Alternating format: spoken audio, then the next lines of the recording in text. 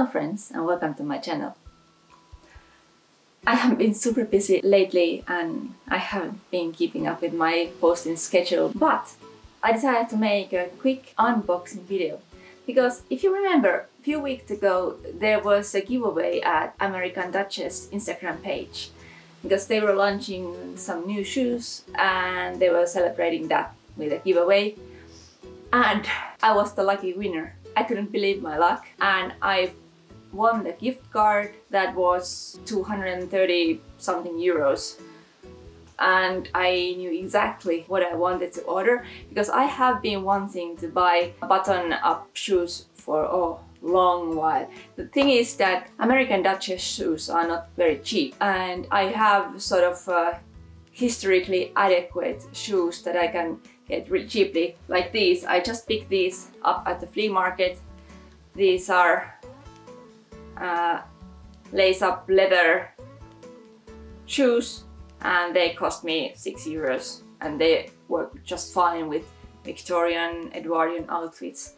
So just putting that much money into shoes didn't feel that sensible, especially because I have a lot of shoes. But with this giveaway, yeah, I was going to buy those Tallystocks. And they arrived while I was traveling up north and I had to wait until I came back to get them. And here is the box. Now I'll open this with you. Okay, so let's see how to open this.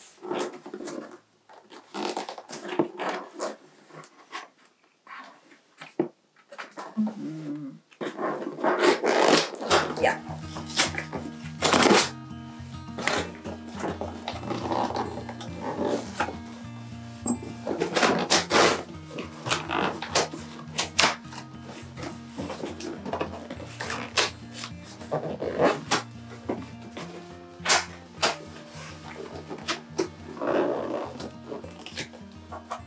Oh, there was this. I'm not that smart. Okay, I'll open the first box. Some papers.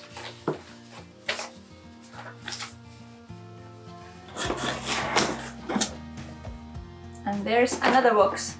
And an important tool, button hook, and I got a candy.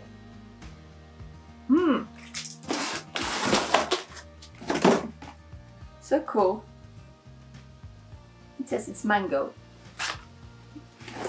Okay, oh, this has come loose. This must be, yeah, this says button hook, so this must be cover for the buttoning hook. Okay, this is cute. So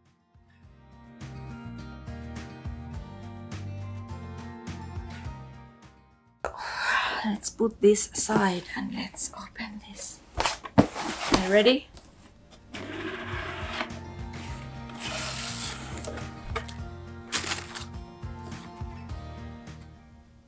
Okay, yeah.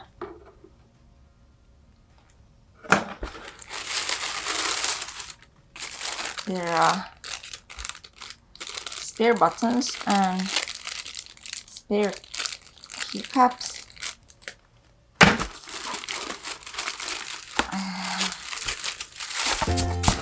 Here they are.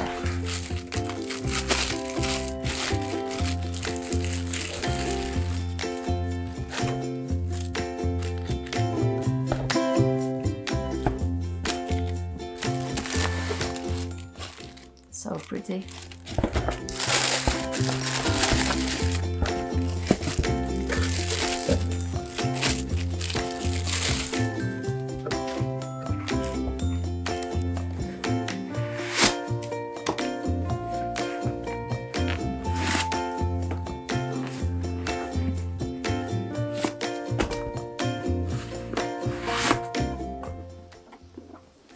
Okay, now I have to try these on.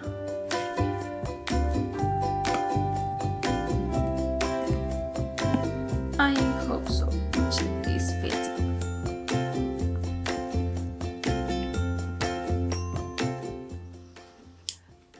I've already looked at some videos that show how to move the buttons if the buttons are at the wrong place. I wonder if I have to open all of them or if this is enough. Yes, I have to open these two.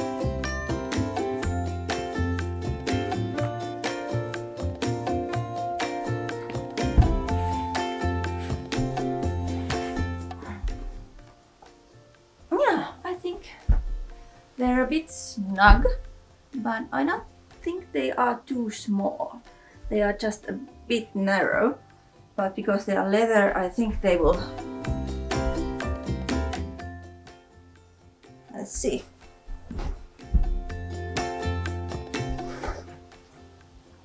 So I'll put this through here.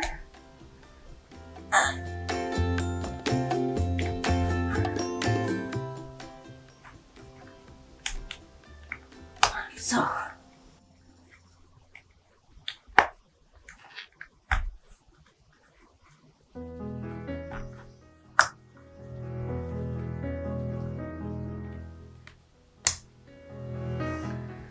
Okay.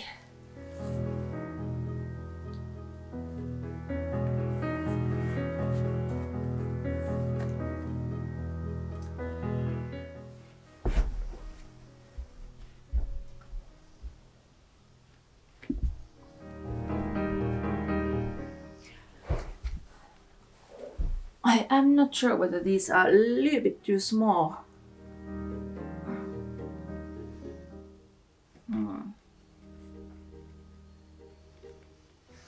I think I have to put these both on and keep them on for a while to find out whether these are too small. But in any case, these are really lovely. They have leather sole, so this means that these have to be resoled with some, or a rubber sole has to be added here so that I can walk outside with these. They look really nice, and I love the French heels. After wearing these shoes indoors for a couple of hours, I put a big pair of slippers over the shoes to protect the soles. I decided that these shoes weren't actually too small, just a bit narrow. So the next day I took them to a cobbler to be stretched. At the same time I had rubber soles inserted so that these shoes could work better in wet conditions. And now it's the next week, and I have taken my new shoes to a local shoemaker who first stretched these and then added rubber soles to them so that I can wear them in a typical Finnish weather that is probably wet. So now I think these actually fit pretty well. My toe when I'm wearing them is about here, so there isn't that much extra room, but walking with them feels pretty normal. The shoe has a different shape than the shoes I normally wear, so it feels a little bit different, but because this is a leather shoe, it will still adjust to my feet. And I actually don't think that these are going to hurt my feet that much. It's just that these will become more comfortable when I wear them. So let's put these on and let's go for a walk and see how these work.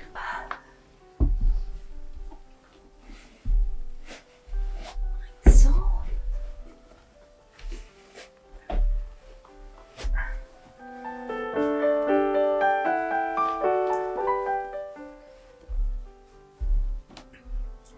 And I have the button hook, so it still takes a little bit of practice, but I'm getting the hang of it.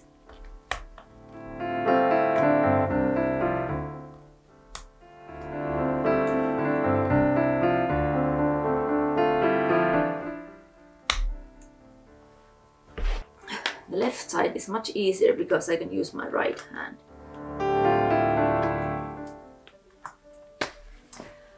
Okay.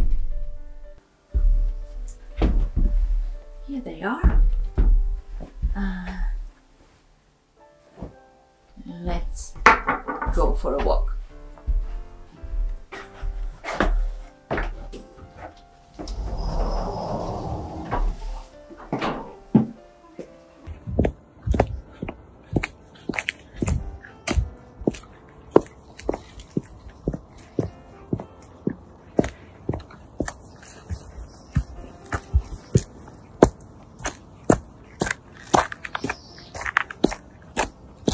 So now I've been walking for 10 minutes and I left the cobblestone path and I'm now on sidewalk, and the shoes are okay, they don't feel painful.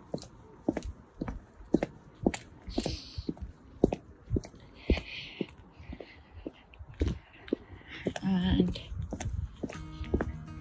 like I said, it may be wet, so I'm really happy that I have my rubber soles on.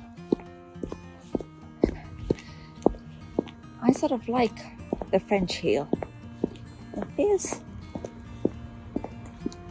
very balanced and it gives sort of a rolling motion to your walk.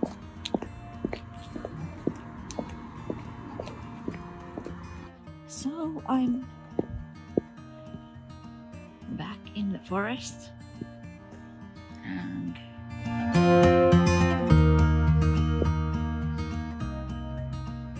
I've been walking for about 25, perhaps 30 minutes. The trees are not painful. The toe part of the shoe is really symmetric, and usually I'm used to more rounded toe shape, that in which there's more room for my big toes. So I have to get used to that. So sort of my big toe joint feels slightly sort of twisted, but it's not really painful, it's just a bit uncomfortable, and I think that I can get used to that. In any way, this is the more historical shape, but look how beautiful it is. There's a path going that way that leads up to a hill, and there are mushrooms in there soon. Not yet, soon. Right now it's blueberry season, as you can see here. Can you see blueberries? Okay, there you can. I went today, not with these shoes, with my rubber boots on, and I picked a little, like perhaps 2 liters of blueberries with my daughter until she got fed up. But yeah, it was nice, and I'm going to go and pick some more. And here there's this big old spruce forest. So this cobblestone road was built by the Russian Tsars for fortification around Helsinki, and this is for hauling guns around. In other places in this forest there are a lot of trenches. I could show you one, because it's in this forest you are never far away from trenches. In fact, you have to stay on a path or fall into one.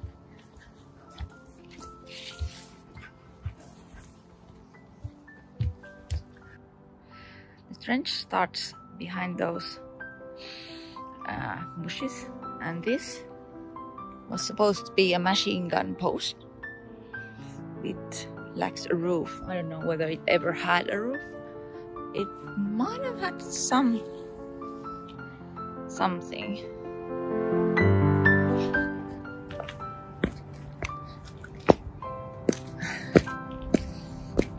these are grown in a lot.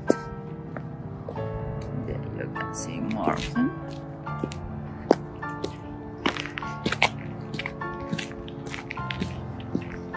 Here are more trenches.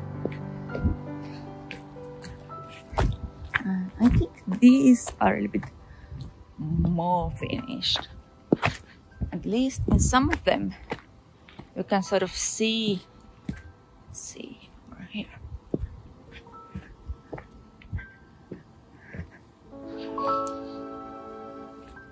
No, well, some of these you can see sort of a ledge where the soldiers were supposed to put their shoe in order to charge away from the trenches.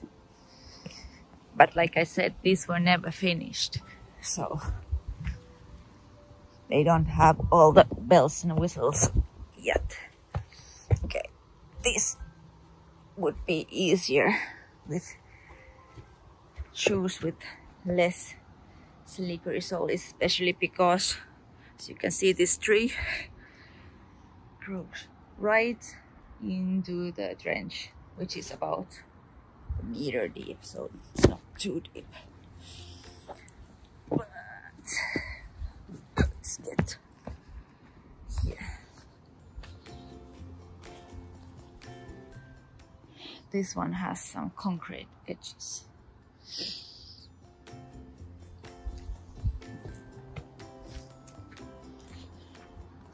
And if you're going to see something even more exciting,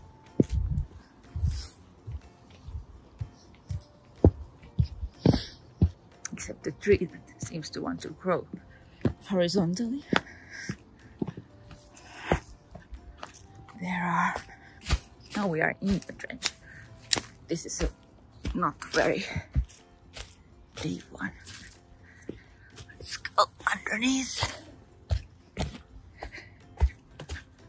These rocks look so cool with all the moss.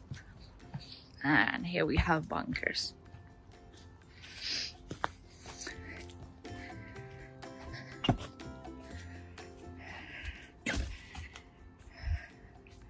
They are really damp and dirty. Let's see if I can have a flashlight on. Probably not, because I'm filming. Let's see. Well, there is really nothing super interesting in there. Just some damp rooms. There's one bunker here and another one over there. And then a third one a little bit further to the east. No, west.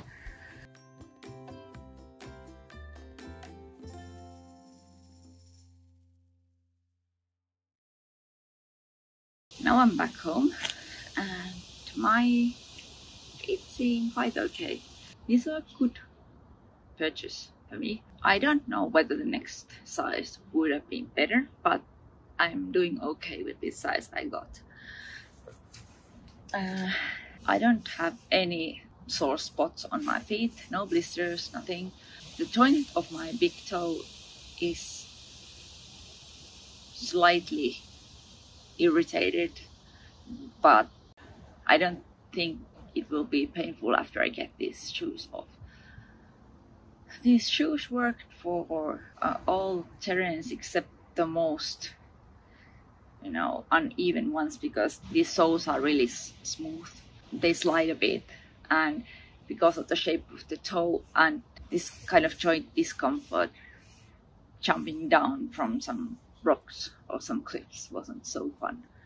But I think this will work perfectly for events, and they're really pretty, and yeah, I'm pretty happy.